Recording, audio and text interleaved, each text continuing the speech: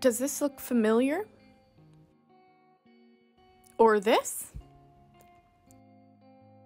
Your dog may be getting overstimulated on walks, or they might be experiencing stress from the environment. Here are some ways you can help. Give your dog extra exercise before going out on your walks. A flirt pull, as you see here, is a really great way to do this.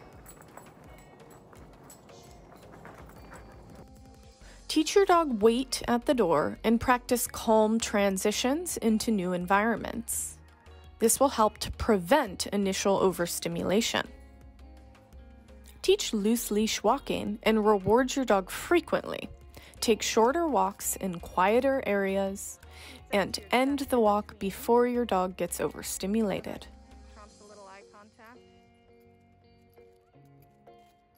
This owner is rewarding their adolescent dog for calmly watching children play at a distance.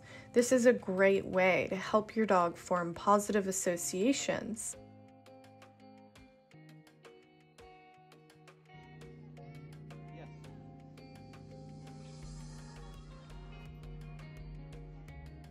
So take your dog out for the simple purpose of people watching. This will teach them how to remain calm even when they are excited. Instead of letting your dog tug on the leash while you're walking, use a find it game of treats to redirect their focus. If your dog gets stressed or overstimulated by specific triggers in the environment, use find it to pass that trigger without conflict. Or use 2 leashes, dropping the one they're tugging on and picking up the other leash to end their fun. Carrying a tug toy in your back pocket to redirect them to is also helpful.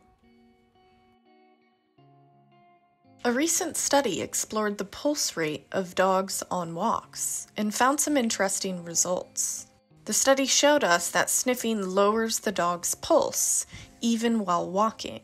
The higher the sniffing intensity, the more the pulse will lower. It was also found that dogs walked on a longer leash and allowed more opportunities to sniff had a lower heart rate. So one of the easiest ways we can fill their cup with their need to sniff is to take them on decompression walks. This is best done on a long line, or you could take your dog to a dog-designated off-leash area. When you're doing this, you want to allow them to set the pace and lead the way. Stop when they stop, and move when they move. Let your dog sniff at will. We affectionately call these sniffaries, and dogs love them.